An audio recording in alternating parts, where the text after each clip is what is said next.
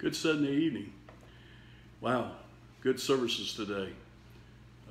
My wife this morning, what a fabulous service. And then the 2 o'clock service for the Spanish or Latino church was very powerful. So thank you, Pastor Deborah Smith and Pastor Narvaez, for what a wonderful messages that they preached today. Our Spanish service and our 11 a.m. service. September 6th is the very first Sunday of September. We will be going back on Sunday mornings at 10 o'clock on campus at the Rock Church, 540 South Main Street. Only one service though. The 10 a.m. service will be Sunday starting September 6th. We'll have full-fledged Sunday school and youth department, and we'll have a full-fledged service and all that type of things. We will still be on Facebook Live. TRC Family, our channel for YouTube. YouTube. We have our YouTube channel, TRC Family. Please go and subscribe and hit the bell for when we put new ones up, that you'll know that new messages, new teaching is being put on. But very excited about everything going on for the church, and I'm excited about this evening's service. I'm kind of wasted time just waiting for people to get on, and I know that unfortunately some people are just like church. They don't get on. They don't get there until 10 minutes late. But hopefully they won't be late for the rapture, the second coming of the Lord. But I'm very, very pleased of the numbers of people that are viewing our services. Again, been told we're on 5 continents. Our services are being on 5 continents. That's just awesome. And then also hundreds and thousands of people are watching our YouTube, our TRC Family United, the Clue in Lake Jackson, and then also our YouTube channel, TRC Family. It's good to see my sister-in-law Hope on there. I'm sure Brent's with her, and I'm glad to have all of you today. Well, it looks like people are getting on here okay, and I think I've got all the announcements out of the way, per se. But again, September 6th, we still will be on live for the Rock Church service September 6th, which will be 10 Central Time and 11 Eastern Time, that we'll be back on campus. 6 p.m. service will still be on Facebook Live only. And then, of course, TRC Family on the YouTube, and then Wednesdays will be that way also. This Wednesday, we're going to be finishing up about the end times. We're going to be finishing up about Revelation. So we were excited about all of you being a part of this last Wednesday night service. If you did not get that, you could go back and, of course, look it up, and you can view that. We're going to finish it up this Wednesday. Then the next Wednesday after that, we're going to be studying Psalms 91. Don't know about you. Of course, I put it on the pages. I have been praying consistently, and I've asked our members of our church to pray Psalms 91 for the Texas coast, so that tropical storm or hurricane that is coming, that will not affect us. If it does land, that everybody else will be taken care of. It won't be something that will just tear our state up or our cities up, but it will, God will have his hand in all that. I believe in that. I've been praying for this for a while. Again, let's gather together right now in prayer.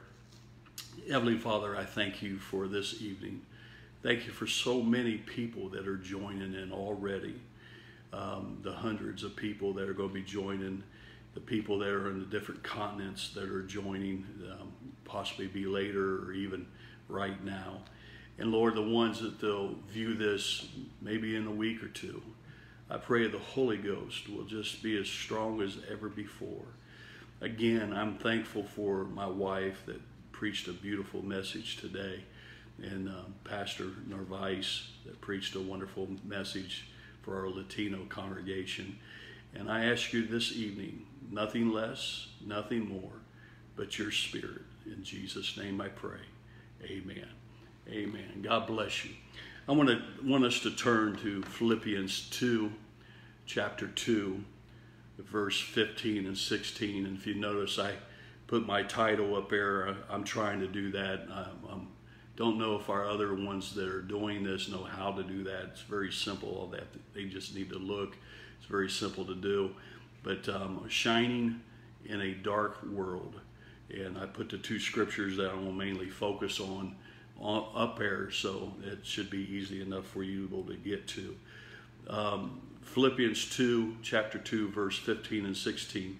That ye may be blameless and harmless, the sons of God, without rebuke, in the midst of the crooked and perverse nation, among whom ye shine as lights in the world, holding forth the word of life, that I may rejoice in the day of Christ, that I have not run in vain, neither labored in vain. And we are living in a perverse generation in the world today. And I want my light to be clear. I want it to be pure. And the only way that can be if the holiness and the righteousness of God shines through me. I have to be ready and I have to prepare myself for that. I was talking to a man one time, not too awfully long ago. And well, when I say that, the Rock Church knows me. That could have been 10 years ago, or it could have been 10 months ago, or 10 minutes ago. Don't know for sure, can't remember, but I do remember this. I was talking to a man, and he said, I have enough problems of my own. And he said, I'm a Christian, but I just haven't got time or the energy to worry about anyone else's problems. You might have said that. I got my hand raised. Might not have said it verbally, but mentally or emotionally, dealing with something, I felt that way. And I can understand his attitude. When we have problems, they have a way of blocking out everything and everyone else. And it's not necessarily wrong to give your attention to our own problems and with God's help to overcome them if we can. But when our problems, now listen to me, when our problems deafens us to the hurts of others, when they make us fail to reach out to someone else that we could help, then we have become a port of darkness instead of a shining light. We need to be shining lights like stars. Our problems cannot cause us to hurt others. When we have problems of our own, and we're human just like anybody else, but thank the Lord if we will focus on Him. As my wife spoke this morning, as we focus upon Him and we trust in Him, when we believe in Him, our problems should not be as big as the world's problems, because we have hope. But if those problems, and this is how you're going to know that you have taken your belief from God and you've started looking more at the problems instead of having faith in God, is that you might even become hurtful to others because all you're thinking about is your own situation or your own life. That's not a good thing. Do you remember the Good Samaritan? No doubt he was preoccupied with his own journey, but he still stopped and took care of the man who had been left for dead. If you would, let's turn to Luke chapter 10. verse starting at 25. Again, I think I put those up there by my title, so it should be easy to be able to get to later. Verse 25, and I'm going to go to 37. I want to read these, but I also want us to understand something that, and this message is going to be relatively short compared to some of my others, I guess, according to what the Lord wants. But sometimes we get so wrapped up about these things that we got to put on our face. You know, I don't know how many of us, how many times I've gotten out of my truck or gotten out of my wife's Pilot and started walking to the post office or started walking to the store or started going, maybe go to your workplace, and you forgot your face mask or the thing that you're supposed to put on your face, and you turn back around, and under your breath, yeah, I get some thumbs up on that. Under your breath, forgive me for saying this, you're probably cussing up the storm. Hopefully not. Hopefully not. Complaining, and you might even say, "Greg, oh, I can't. I'll be so glad when this nonsense stops." And through the whole process of that, we can get so involved in our own little situation. It could be just as simple as we forgot our face mask and we're going into the post office, and now we're frustrated, now we're upset, and we walk in and we're checking our mail out of our little P.O. box, and we maybe got mail to drop, but we walk across somebody that is spiritually dead, and they're looking for some help, and they might even say something to you, but you ignore and you just kind of say, "Hey, yeah, how you doing?" And you go on. Or you might even make a statement, "And this is ridiculous, but we always have to wear a face mask. You know, this is no greater than the common flu," and all. I mean, you might get into a little, but they're not looking for you to validate about what's going on in your life or even in their life. They're looking for you to help them with their life and in their life. Let's read that scripture. Luke chapter 10, verse 25, starting out. "And behold, a certain lawyer stood up, tempted him, saying, Master, what shall I do to inherit eternal life?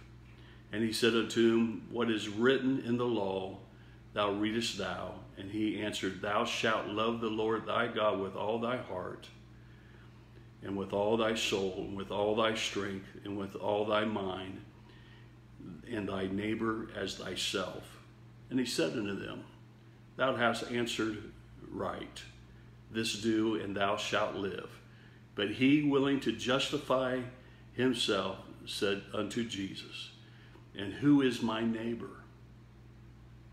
And Jesus answered and said, A certain man went down from Jerusalem to Jericho, and fell among thieves, which stripped him of his raiment, and wounded him, and departed, leaving him half dead. And by chance there came down a certain priest that way, and when he saw him, he passed on the other side." Be careful about judging that priest. We need to evaluate our own lives. Are we walking around because we don't want to deal with somebody or deal with a situation? And likewise, a Levite, when he was at the place, came and looked on him and passed on the other side. But a certain Samaritan, as he journeyed, came where he was, and we saw him, he had compassion on him, and went to him and bound up his wounds, pouring oil and wine, and set upon him his own beast, and brought him to an inn, took care of him. And on the morrow, when he departed, he took out 2 pence and gave them to the host, and said unto him, Take care of him, and whatsoever thou spendest more, when I come again, I will repay thee. Which now of thee 3 thinkest thou was neighbor unto him that fell among the thieves? And he said, He that showeth mercy on him. Then Jesus said unto him, Go and do likewise. I want to make a statement here, and I'm not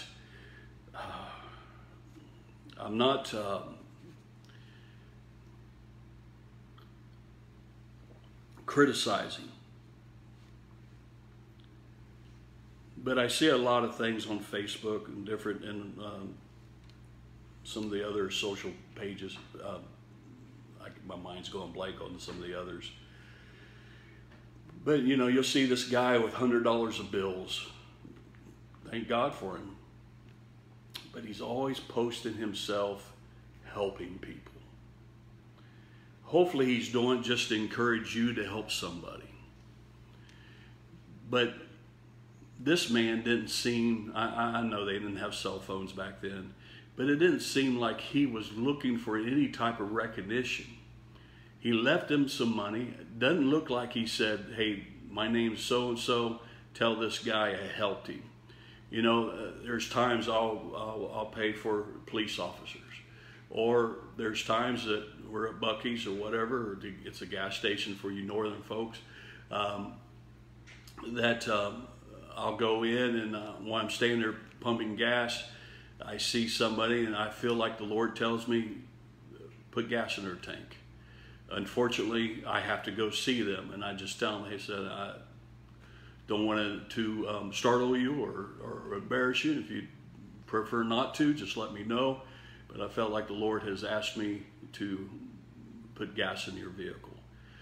And I didn't put my video camera out. In video, hey, I'm the pastor of the Rock Church. I'm feeling the will of God here, and I'm putting gas in this person's vehicle. The church is going to be paying for this. I feel the Holy Ghost. Now, I'm not making fun, but I'm not doing that for that reason. Do I tell them about the church? Yes. Do I leave them a card? Yes. I usually give them a pen too. And 99.9% of the time, well, I could almost say 100%, I have never seen any of those folks ever come to our church. And I've been doing it for years, probably 20, 30 more, probably more than 30 years I've been doing it. I don't know of one of them that have come to our church. But I've done what I was told to do by the Spirit of God.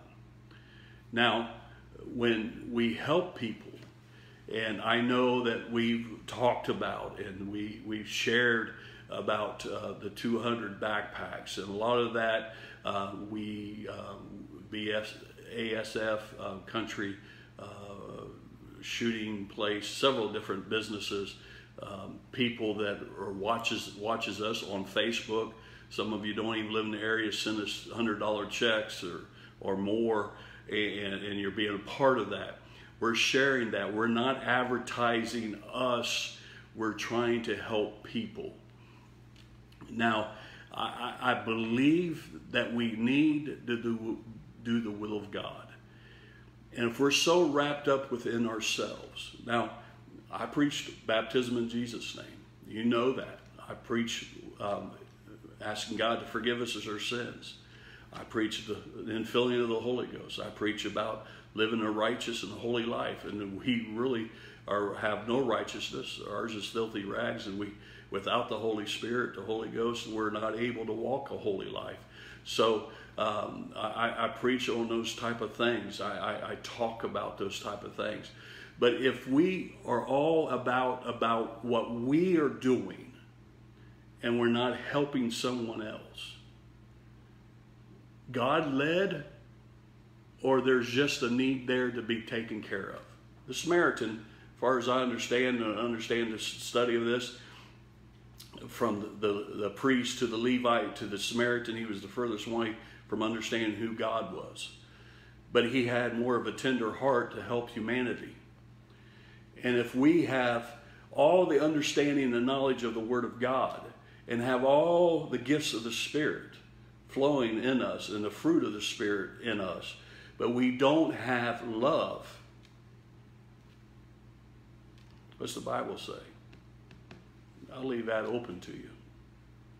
You can fill in on the comment section, or if you don't know, research it. I want you to understand something. We have to be able, again, it don't even have to be God-led. Have you ever remembered, and maybe some of you have never gone through rough times, but most of us have gone through some rough times in our life. And that person that we never knew or might have known that shook our hand and had a $5 bill in it, maybe even a $1 bill. Different times, different age. I remember there's times somebody handed me a $1 bill. Now that's been some years ago, but that $1 bill got me 2 gallons of gas, or got me, got me half of a number one meal at that time, or got me a hamburger and a Coke at a certain fast food place. I remember that many times, being in the military or on my own. Somebody slipped me $1 or $2, and I was able to eat that day. How many times that when all of a sudden we quote unquote arrive, that we forget, no matter what stage of life, it could be a young person, it could be a young married couple, it could be a middle-aged married couple. I mean, you go on up to senior citizens. There's some senior citizens, the only thing they've been able to retire with is Social Security. And so, some of them, Social Security, some of them only make about $800 a month, and that's it. And most of them have been frugal and wise, and they've had their homes paid off. Before their 30-year mortgage came up, they had it all paid off and all that. But still, just as well as I do, $800 a week sometimes is very difficult just to live by with the way things are today. But when God talks to you, or when you even feel, why don't you submit and let God use you? And let God use you. Don't make it about you. Oh, I gave that person $100. Well, that's nice. But God gave you that $100 to give to him. That's how you need to look at it. Thank you, Lord, that you supplied not just my needs, not just my wants, but you given me enough to be able to help you to show some kindness and love, to supply others what they might need. I know I may be coming at you a totally different way tonight, and we have wonderful messages. I've preached some wonderful messages just this last few services. But I want us to think about some things. Our salvation is more than just repenting of our sins. Now, you that are maybe spiritually immature, you might not understand when I'm just sitting there. Yes, we have to repent. I repent daily. And I have to have the baptism of Jesus' name and filling of the Holy Ghost. I've got to walk. But it's more than just what we want to hear and we shout about. It's sometimes that we have to go out of our way or out of our comfort zone, or maybe not go across the road, but maybe hit it head on and help somebody.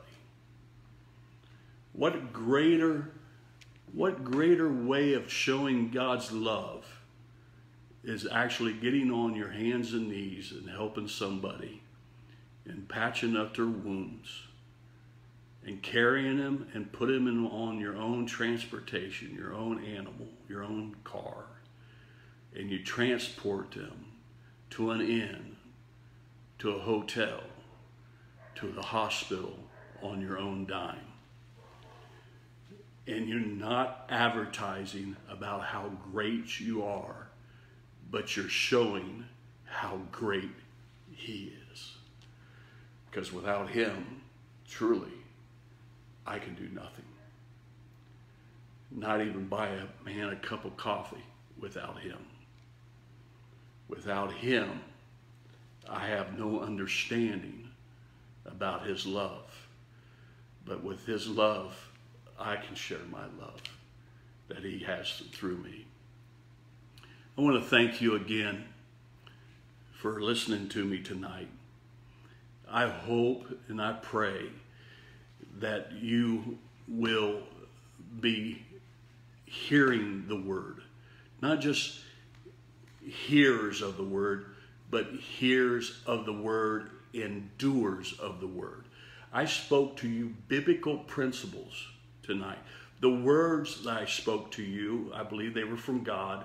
They were biblical principles to you. It wasn't thou this, there wasn't this, and I didn't give you a whole lot of Greek, but I'm telling you in the Spirit of God, if you have no compassion to your fellow man, you're not fulfilling the scriptures that I read earlier. Love your neighbor as you love yourself. Let God use you according to your faith in him. In Jesus' name. Heavenly Father, I thank you for this evening.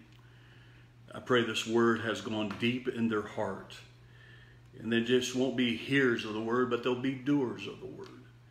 The Sunday morning service, what a phenomenal service. Oh, my wife preached. Thank God for I believe. I believe. Thank God for our Spanish service today, that Brother Narvaez preached today, that he was led by the Holy Ghost to speak to our Latino congregation. Thank you, Lord, for the power of the Holy Ghost that was spreading out through our afternoon service. Tonight, no less than what I am speaking tonight, might not be as cheering off the chandeliers of those messages, but this message is just as deep within the heart of God than any other message, because he wants us to be his hands, his feet, and his means of sharing his love for humanity. I pray in the name of Jesus Christ, in Jesus' name. And everybody say amen. Amen. God bless you. Thank you so much again. This Wednesday night we'll be finishing up Revelations. God bless you in Jesus' name.